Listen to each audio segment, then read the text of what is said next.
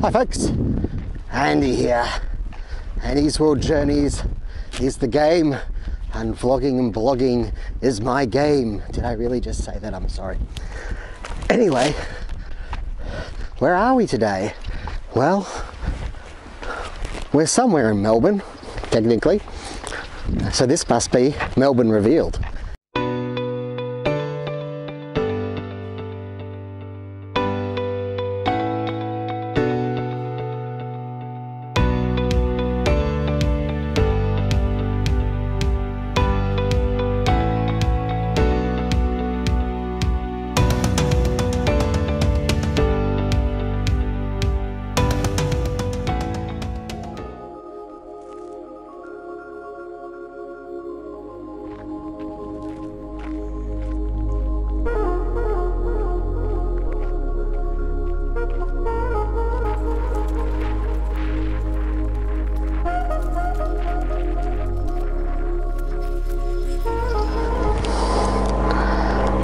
Folks, today at Melbourne Revealed, I'm in the suburb of Williamstown and I'm at a spot called the Jawbone or Jawbone or Jawbone Bay, and today I'm going snorkeling and I'm taking you with me, folks. You're snorkeling to see what we have under the waters. But first, there's a little bit of a lookout. It's only 100 or 200 meters from where I am right now, and it's only about the same from the beach spot where I'll be heading out from. So I thought, let's go and have a little look out there first and check out the views. We have some beautifully sunny weather right now.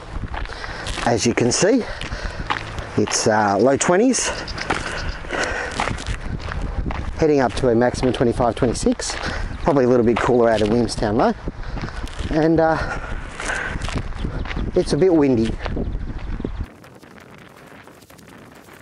Hopefully this gives you a good look at the actual bay here. I think it's a Jawbone Bay. You can see it's shaped like a jawbone. It's not rocket science, I guess, why they called it that.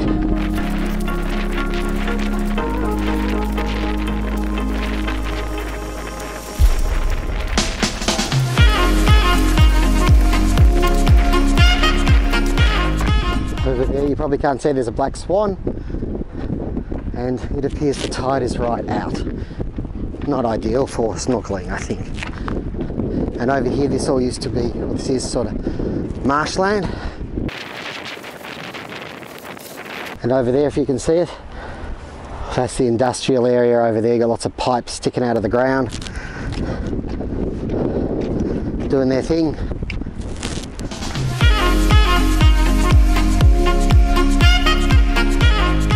Here we are, as far out as we can go.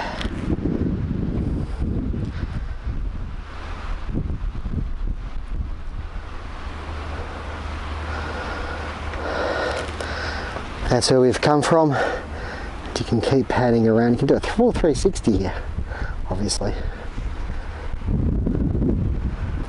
This coastline is just to the west of Melbourne, the southwest of Melbourne, which is the opposite of Brighton. But we're still Port Phillip Bay, and it continues on that way. It's a huge bay. I mean, it's huge, and the city centre of Williamstown's probably only 5 to 6 minutes drive from here, and this whole area, you can go much further on this way. There's lots of paths around, so if you're not in for a swim or a snorkel, you may find that the paths offer a few K walk for you that's quite pretty, and you will probably see a lot of vegetation, but also plenty of birds and stuff as well. Anyhow, folks, I guess we're not going to waste too much time here. We're going to head our way over there to the Jawbone Bay, and we'll get out the snorkel and we'll snorkel a bit. So over here, you can see where I'm about here. I'm going to sort of go in the water here and swim a little bit around here, I think. And here are some of the things that we may see. We've got zebrafish, lots of seagrass, southern fiddler ray. I'll try not to step on one today. We've got 11-armed sea star, dusky morwong, and short-tailed nudibranch.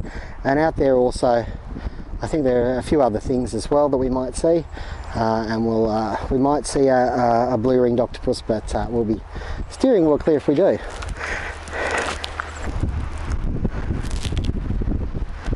So over here we have examples of things that actually live in this sort of swampy area, because I think sometimes, obviously over there at least, the tide comes in and a lot of that's underwater. One that we do have to watch out for today is this little fella here.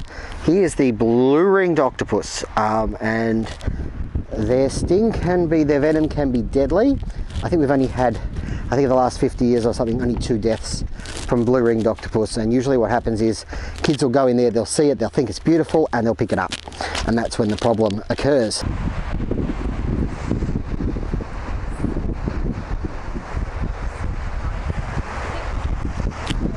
Okay folks, well, the time is upon us. I just have to find myself a nice little spot to put my bags somewhere in good sight, and then I am going to put on a bit of sunscreen, attach my snorkel, and well, wish me luck, hey?